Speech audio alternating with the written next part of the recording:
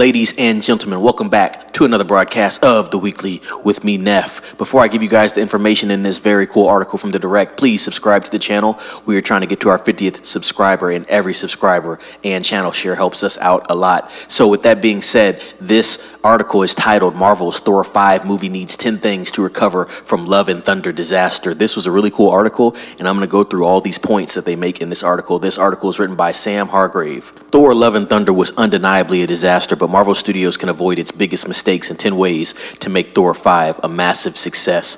The fourth Thor solo outing faced massive criticism from audiences and critics, but its box office success and the lingering popularity of Chris Hemsworth's God of Thunder has fans convinced Thor 5 is still on the cards. There have been many rumors claiming that Thor 5 will release after Love and Thunder teased a battle between Hemsworth Hero and Brett Goldstein's Hercules. Prepare for Thor's farewell. That is the first point they're trying to make here. By the time Avengers Secret Wars rolls around in May 27, Chris Hemsworth will have been playing Thor for 16 years across 6 ensemble blockbusters and potentially 5 solo outings. As such, the Australian star may be nearing ready to put down Mjolnir for good and move on from his MCU era. If Hemsworth were to eye a Secret Wars exit akin to Robert Downey Jr. and Scarlett Johansson in Endgame, Thor 5 must lay the groundwork for his end. Then again, Thor 5 could also release in the second saga and serve as his send-off the way Black Widow did for Johansson after Endgame. This could involve closing out his relationship with the major players from his solo franchise, teasing his spiritual successor and telling a tale with more mature Thor, especially as he serves as a father figure to Gore's daughter, Love. On the topic of a spiritual successor to Thor, Love and Thunder, may have teased just that it has introduced Brett Goldstein as Hercules, the son of Russell Crowe's Zeus from Greek mythology, who is now pursuing the Norse god. After 5 Thor movies exploring the Norse corner of the MCU, Hercules may be the perfect vehicle to dive into the Greek realm next with a movie series or even a whole franchise that puts Goldstein in the driver's seat. But for that to work, and even for fans to look forward to seeing Hercules as an Avenger, Thor 5 must show him off as a likable and interesting badass who could conceivably lead his own projects.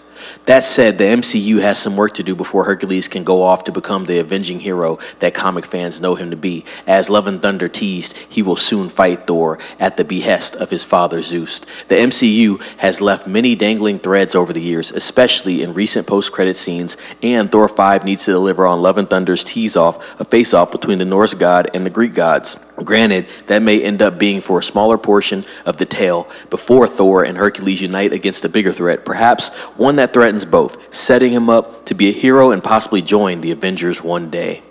While Hercules may offer one path to succeed Thor in the MCU, Marvel Comics does hold another with the character fans have spent years asking for, Beta Ray Bill. For those unaware, Beta Ray Bill is a Corbinite alien with a goat-like appearance who was one of the first outside Thor to wield Mjolnir. It was after this rivalry for possession of Mjolnir that Beta Ray Bill got a weapon of his own with Stormbreaker, which Thor obtained in the MCU with Endgame. The MCU already teased his existence in Ragnarok as one of the Grandmaster's champions and prisoners on Sakaar, but has yet to appear properly. One of the biggest criticisms against Love and Thunder was its humor. Director Taika Waititi brought that humor to the Thor franchise with Ragnarok to great applause, but it largely fell flat in its second go-around. Jokes such as the Screaming Goats, the Thor, Stormbreaker, Mjolnir, love triangles, much of the other humor failed to land with audiences. As such, Thor 5 should greatly cut back on the humor in favor of a tone closer to the God of Thunder's earlier movies. This more serious and grounded tone could open the doors to deeper character exploration and help prepare Thor's image to become the badass Norse hero he once was. Taika Waititi may have struck gold at Ragnarok as he took Thor in a new direction with a different tone, characters, and more comedy, but most had grown tired of that shtick, with Love and Thunder leading to massive backlash. As such, most seem to agree that Taika out to leave his Asgardian days behind to give away a new director for Thor 5, something even Chris Hemsworth seems to want. This would allow a different filmmaker to come in with a fresh perspective, style, and tone to reinvent Thor once more. The likes of Mad Max's George Miller, The Northman's Robert Eggers, and Hellboy's Guillermo del Toro have all been thrown around by fans as filmmakers who could take on Thor 5 and bring something unique unique to the table. As the fifth entry in the Asgardian franchise will seemingly pit Thor and Hercules and thus send the MCU's Norse and Greek heroes to war, the movie undeniably needs a focus on both grand mythologies. While the MCU's Greek gods were briefly introduced in Thor, Love and Thunder through Zeus and Hercules, Thor 5 has the opportunity to offer some massive world building to expand on that corner of the pantheon. Thor 5 could even explore the history of these gods in the MCU, showing their past with flashbacks to Odin's days and his dynamic with Zeus. Love and Thunder was the first Thor movie to forego Tom Hiddleston's Loki after he was killed by Thanos in Infinity War. As the brotherly dynamic between the pair was such a focus for the Thor franchise, many agree he needs to come back in the next installment, especially with Loki being such a fan favorite character. Marvel Studios production and development executive Kevin Wright previously confirmed to Variety that reuniting Thor and Loki is a priority of the story, suggesting there is a plan to bring the Asgardian brothers back together. While Earth 616's Loki may be dead, the God of Stories version featured in the Disney Plus series is still around, watching over the multiverse, or perhaps the original God of Mischief could return via Valhalla. Natalie Portman's Jane Foster may have succumbed to cancer and died at the climax of Love and Thunder, but the post-credit scene left things on an interesting note as she was greeted by Heimdall in Valhalla, perhaps hinting at her future.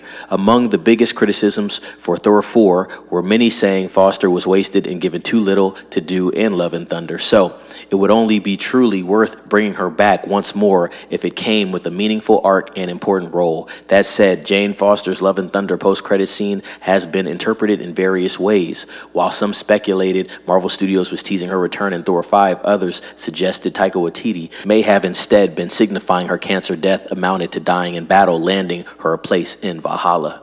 Around the time Love and Thunder was released, many MCU movies and series were unfortunately facing the same criticisms. Dim-witted humor, rushed storytelling, short runtimes, lack of direction, and questionable CGI became recurring issues, all of which plagued Thor 4 greatly. Some recent flicks such as Guardians of the Galaxy 3 and Deadpool and Wolverine largely swerve these issues, but they persist in certain projects. While these issues certainly need to be resolved across the board at Marvel Studios, they must be avoided for Thor 5, especially to avoid going back to back with two disasters for the MCU's God of Thunder. Thor 5 has yet to be officially announced by Marvel Studios, but all of Chris Hemsworth's appearances as Thor so far are streaming now on Disney Plus. So that wraps up that article, guys. One thing I will add to that, and it's kind of piggybacking on what they talked about as far as the humor goes, you need to make Thor serious. I know Marvel has a hard time with making movies very seriously because they think that affects their family-friendly target audience, but I think if you do make Thor more serious, you can do a lot with the story, and I think people will look at it in a different light. They had a chance to do it with Gore the God Butcher, and they failed miserably on Love and Thunder. I did watch Love and Thunder in theaters. It's actually the only Thor movie that I've seen in theaters. I've seen the other Thor movies, but that was the first one I actually watched in theaters, and I must say it was a mid-level film at best. But the reason why it was a mid-level film is because they did not take the film serious enough, and they underused Christian Bale as Gore. I feel like you could have used that Gore the God Butcher story in two different films and made it more of a serious toned film. There was a lot of things that were dark and a lot of things that were serious about the film, but what they did was they piled on the jokes and it made everything serious about the film less impactful overall. I can say that Taika Waititi has been fired from Marvel Studios and Lucasfilm, so you will not be seeing anything from him anymore. From people that I have spoken to, just outside of recording and stuff like that, real life interactions, people like Thor Ragnarok, so it's weird how it didn't really work out for Love and Thunder, but like I said, Love and Thunder needed to have a more serious tone, and they just threw in too many jokes, and it affected the quality of the movie overall. So with that being said, that is a list of things that this article really points out that could actually make Thor 5 good, that they need to work on. I've pointed out what I think needs to happen. Like I said, I think overall the film just needs to take a more serious tone, and if they lean in with that, I think people will look at Thor in a more serious light, and you could build it up so that it actually connects very well with Avengers Doomsday and Secret Wars, because I think those films are going to have a very serious tone to them, but we have yet to see. I think they need to kind of return back to that Thor Dark World realm. I think that would really help Thor overall at this point, and it would make people forget about Love and Thunder. Recency bias is a real thing. So with that being said, guys, comment down below. Have you seen Thor Love and Thunder? Have you seen the Thor films? What did you think about those films? And what do you think about Thor 5? Are you anticipating it? Definitely want to know what you think about that article and what you think about Thor overall. With that being said, guys, like, subscribe, share with a friend, ring the bell for notifications, and as always, be safe. It's Neff signing off.